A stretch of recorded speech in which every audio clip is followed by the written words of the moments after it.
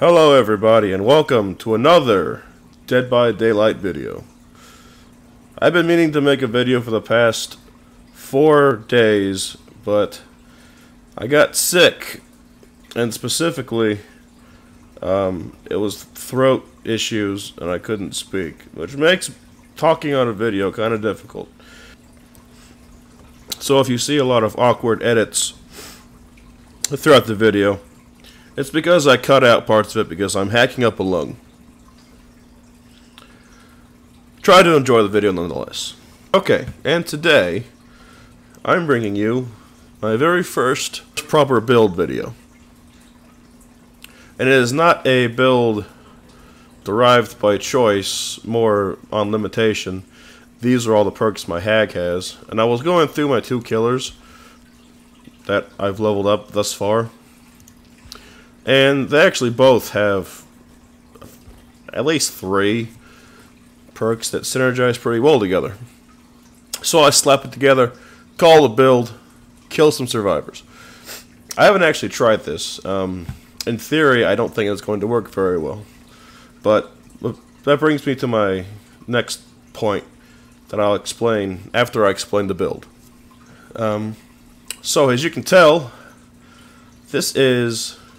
we're going to call this build the Golden Years Have Not Been Very Kind to My Lower Lumbar, so I'm going to leave you on the ground. Hag perk build. And as you can tell, for those of you who are in the know, it's a slug build that forgoes the ability to teleport for a little bit extra movement speed. I believe it's this one.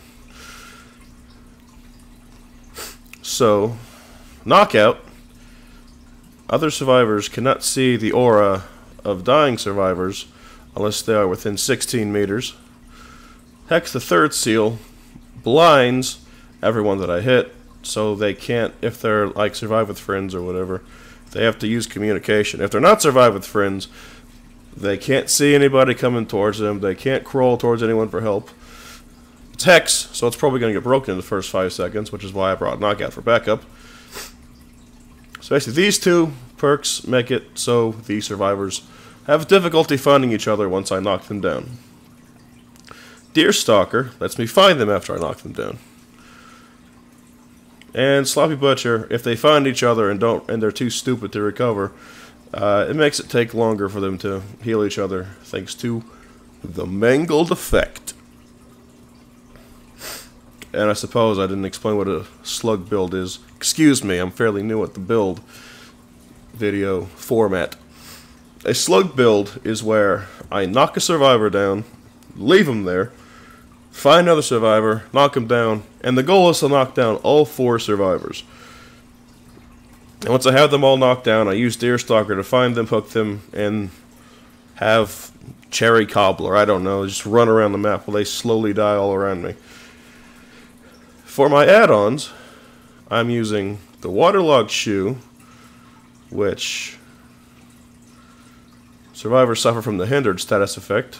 I'm pretty sure it just makes you heal and repair generators slower, if I'm not mistaken. But it's not one I've ever worried about, so it's not one I know that much about.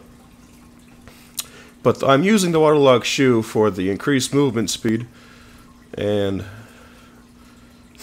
that's really the only reason I'm using this one. The Scarred Hand, however, gives the phantasmal hags, mud phantasms as they're called, collision. So if I put a triangle on the floor, a survivor triggers it, and I'm chasing them, they can't run through it. Basically, they're stuck between a hag and a hard hag. Both of these remove my ability to teleport, but the reason I'm removing my ability to teleport is because one of the hag's main ways to build momentum in a game is hooking a survivor, putting a trap in front of or near the survivor, waiting for another survivor to come by and trigger the trap, and then chasing down the survivor that triggered the trap and the survivor that got off the hook. Since I'm slugging, I lose that ability to gain that momentum. So I don't need to teleport as badly. The traps will go off, and I'll still get a notification as to where the survivors are. But I'm pretty sure it puts the hag's movement speed up to a base killer's. So basically, I'm losing my ability to teleport and replacing it with the ability to put walls, very tiny, like pillars, in the way of survivors. So, slug build with a little bit of body blockage. And that's what we're doing today. Sound fun? Sound fun. Alright, let's do this. I have no idea how this is going to go. A hag slug build. Slug builds are usually used with the nurse or with the spirit because they have mobility. They can get around and slug people much easier than the hag can. So what I'm going to try and do is block windows and shit. I don't know how well the hag is going to be able to handle this shit. Yeah, well, that's pretty obvious. But it's blocked. I also believe my my phantasms, my triangles have collision too. Okay, I had to get the generators. Okay, here we go. Here we go. Here we go. Who's in here? Who's in my... Oh, someone's around here. Someone's around here. There you are. Oh, two someones. Let's see, he didn't go this way. Why did I go that way? That was a bush hag. Good job. That was also a... Quit auto-locking onto him. Damn. That was a good,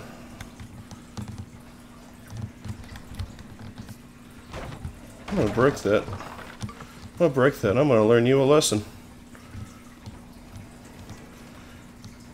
That's not something I can walk through. Haven't played for a few days yet. You can't tell. Probably should have a warm-up game, but you know, didn't.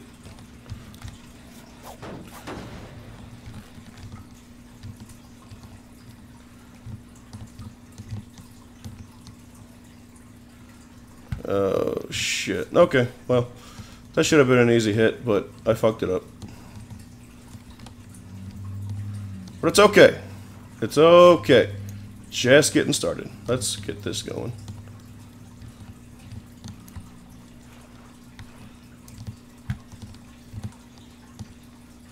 Who's over here? Oh, you're over here. Where the hell did you run off to?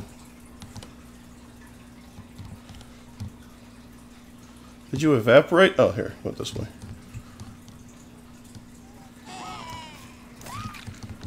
Thank you.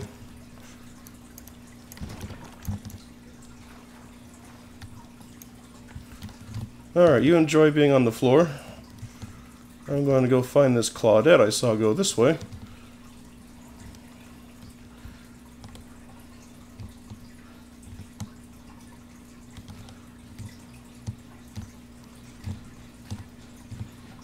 Where? Oh, she ran this way. Choice. Alright, so you're going over there to heal your friend, I guess. Yeah, that's what you're doing.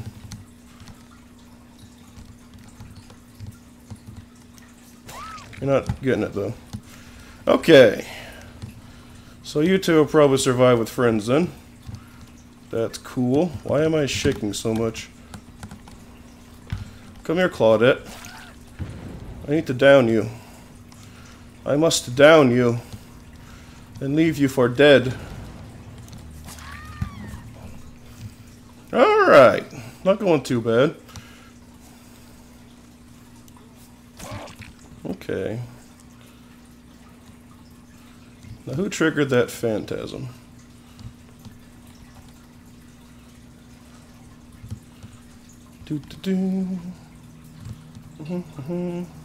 I didn't even have to force this. You just kind of put all the gins over here.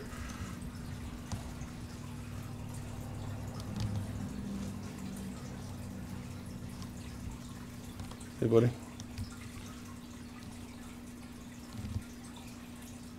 Hey. How's it going? You having fun down there? Where is this dude hiding?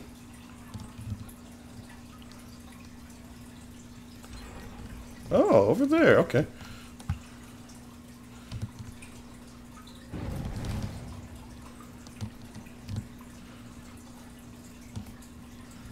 Where are you hiding, sir?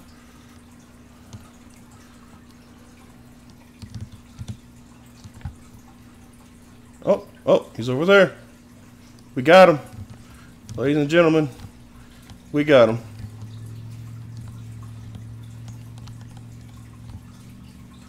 Nope, we don't got him.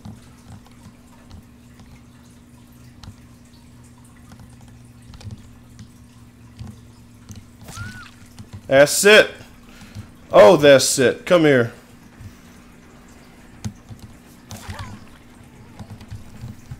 Come here, Meg. Come here, Meg. Oh, baby. Oh, baby. It worked.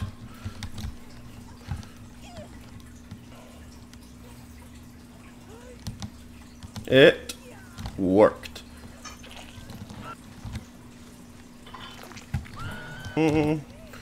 Bam. And scene. Well, there you go. There you go. Come on, somebody. Somebody get that Kobe. Someone get off the hook. Make my day. Oh, ain't nobody making my day? Alright. Alright. I can dig it.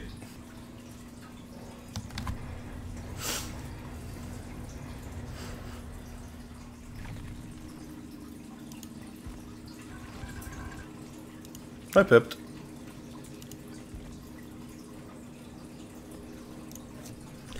GG's. No one? Nothing to say? Okay.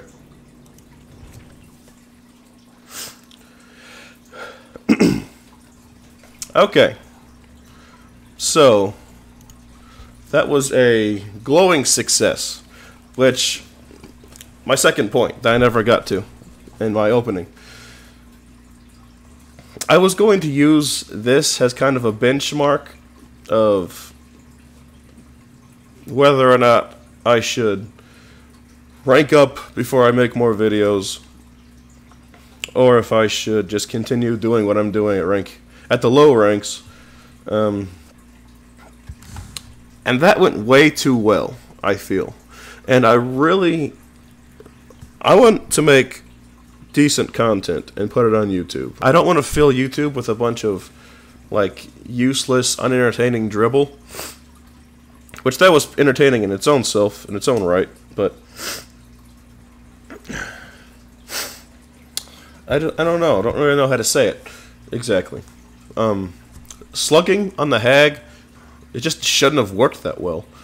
And I feel the issue is these players are too new, and an actual like build with a goal is going to destroy them every single time I do one. So this is going to be, even though it's been 3 weeks since my last video, I think it was last year, I think it may have been before Christmas, maybe in a month since I made a video, this is going to be my last Dead by Daylight video for a while. I'm going to level up my killers, level up my survivors, I'm going to rank up, and I'm not going to make any more videos until I'm at least rank 10 or higher, where people actually have an idea of what they're doing. So until then, I'll see you in probably a couple months. I'll see you in about a month or so. Give me about a month. I'll be back. I'm back in February. And I might bring you other content. My wife bought Hitman 2. Been thinking about playing that on the channel. Might play some Monster Hunter. They got a DLC coming out soon. I might bring you some Grim Dawn content. Been playing that for the past 3 weeks, which is why I haven't touched this game. And I got a DLC coming out as well very soon. Hopefully I won't be sick. But thank you very much for watching. and I'll see you in whatever video I bring to you next time.